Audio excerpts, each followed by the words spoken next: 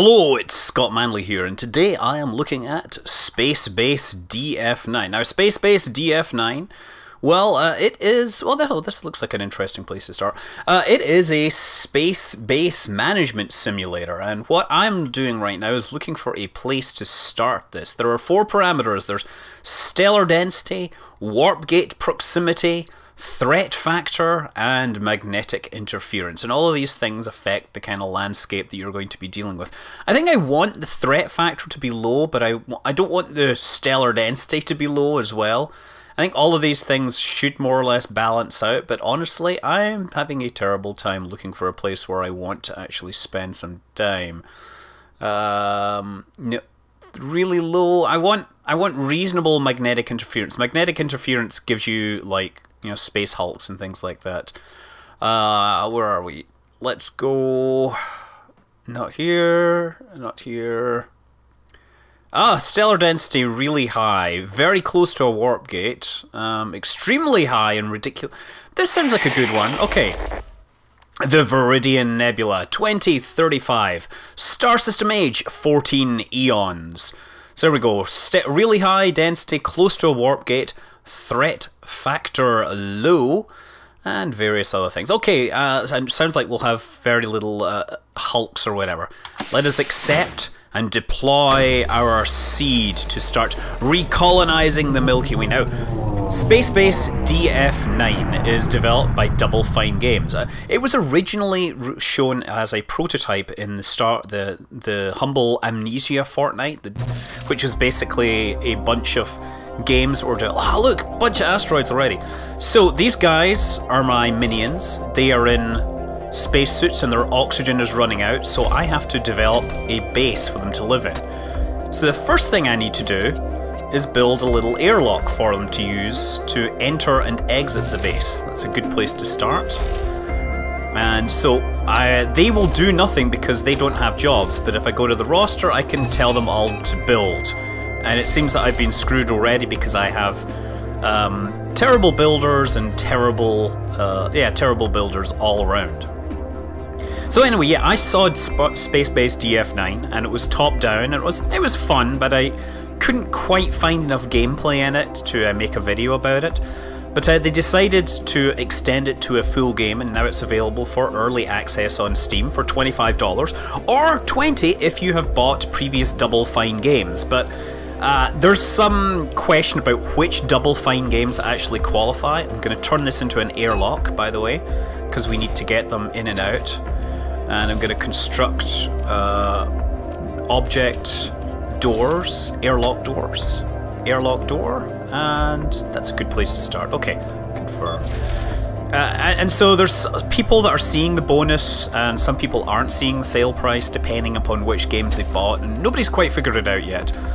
But regardless, go and take a look at that. And I need to build a spacesuit locker so that we can actually use it as an airlock. Now that will let them get in and out of the base. The next thing to do after this is to build an oxygen processing plant room thing. Confirm. Okay, that'll be the next thing they build once they've constructed this. So I can actually accelerate time. Now, as I said, I thought DF was for Double Fine, but many people have actually pointed out that it's really more a tribute to Slaves of Armok, Gold of Blood Chapter 2, Dwarf Fortress. Often known as Dwarf Fortress, basically. Nobody uses the full title ever at all. So you're pretty much managing a bunch of dwarves in space. What am I looking for? I'm looking to construct an object. Oh wait, I need to cancel. I need to make this an oxygen life support. Okay, I've done that already. Construct object life support oxygen recycler. Confirm. So we'll be able to give them some air. To air is to human. So the next thing I need is we need to actually start acquiring some materials. So I'm gonna build oh no, we'll not do that. We'll build oh no, I can't do that. Oh, I'm building a wall. Cancel. I want to build a room. Construct room. Oh, actually, yeah, let's construct it out this side. So we'll build a room this way. That'll do. Confirm. This room is going to be the refinery where we refine things. Oh, Eva Yar's builder skill has increased, so I can actually go and find these people. Where are they?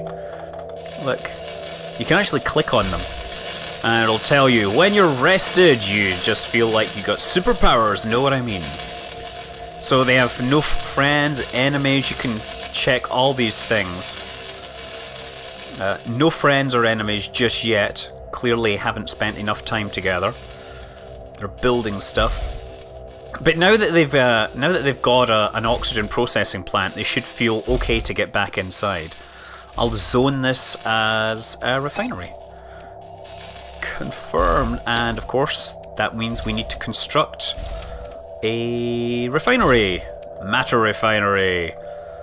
And we're going to put this right as close as I can here because hopefully we'll have room later on. No, okay, so I've completely messed this up. We're going to have to expand this room at a later date.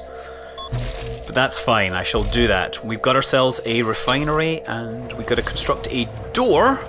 And it'll probably actually need to be an airlock door. Object, doors, airlock door. There, confirm.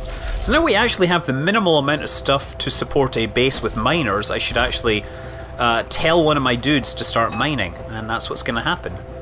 And one of the dudes is going to become a technician to maintain my machinery. So Jeremy Storm is working out.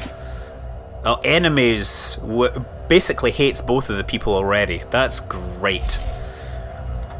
So Dwarf Fortress, if you don't know, is a text display game that it looks a bit like Rogue, it looks like a bit like NetHack, but it basically is a city building game where dwarfs try to build a whole thing and, you know, oh, I gotta start telling them to mine stuff. Confirm! Start mining away at those rocks.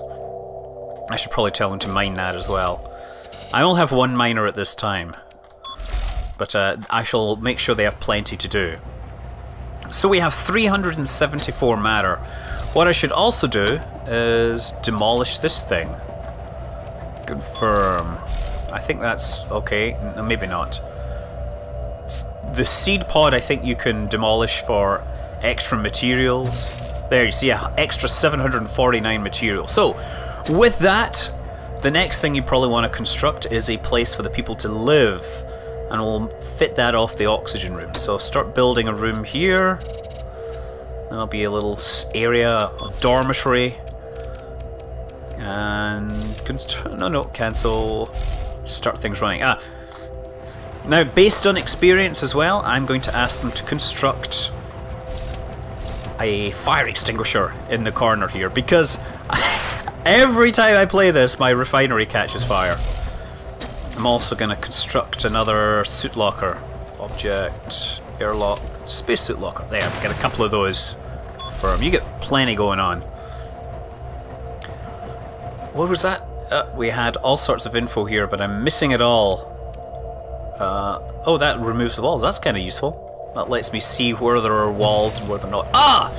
Obsolete Shuttle Model 1 ARV. Starship information unavailable. Greetings, we are from the 6th Galactro-Vunicon sector in the Vorpulon quadrant. We've just awoken from our cryogenesis after 10,000 years or so of cruising around on autopilot. We need a place to stay. Do you have room aboard your base? Vorpulon quadrant? They make the best nutrient paste out there. We'd love to have you aboard. Nutrient paste. Although we haven't had any in 10,000 years, we can bring our recipe code books on board for your replicators, though. Please do. You are our new favorite crewmates. Excellent. Okay, so these guys come along. Okay, we just get one new person, but our oxygen capacity is a little low, so we need to build some more. We need to build some more life support. Oxygen recycling. On you go. Confirm. We're still constructing a living area at this time as well. Living area, residence. Confirm. That's great. So we get a little base going on here. Now what should this new dude do? This new dude should definitely be a miner for now, because we're kind of running low on matter. And how's this doing? 88%. Well, Mr. Technician. What are you? You're a technician and you're standing around playing a handheld game. Come on, sir. Maybe walking around. Yeah, walk around instead of playing your silly game. New citizen Jill has joined the base. What do we have? We have Eva, Jill, and Zilix. Zilix is, I don't know, what is that? Looks like a parrot or something. And no enemies. Mostly chatty, very gregarious. All of these stats are, you know, important apparently. I'm sure if you played Dwarf Fortress, they all make sense to you, but I've never been particularly good at Dwarf Fortress, which is one of the reasons I have never played the game on my channel. And to be honest, I don't think I can make it funny. Yeah, Dwarf Fortress, they say, the one is failing is fun. What? Oh! Wait a second, Cat. I want to keep this running. We gotta let some time go past. This guy's building stuff. Raw matter.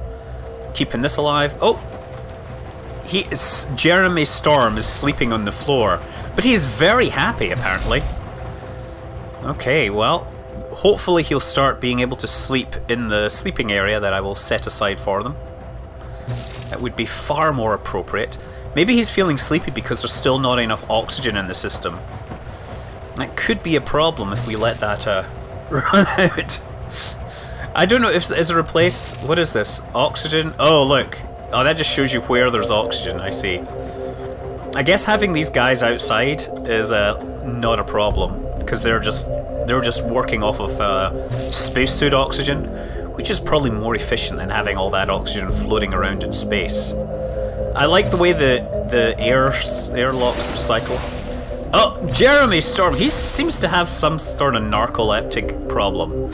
Well look, I'm sure you're starting to get the idea. You know, the beds will be built, people will hopefully sleep in them, we'll get a bar, we'll get a pie, and more things will come along. Maybe we'll get attacked, maybe there will be fights with the crew, or maybe people will accidentally leave all the doors open. That is the idea apparently behind DF-9. We will see how well it works, but right now, the game is available on Steam for $24.99 or $20, as I said. But if this video doesn't do too terribly, then I might make some more episodes. I'm Scott Manley, fly safe.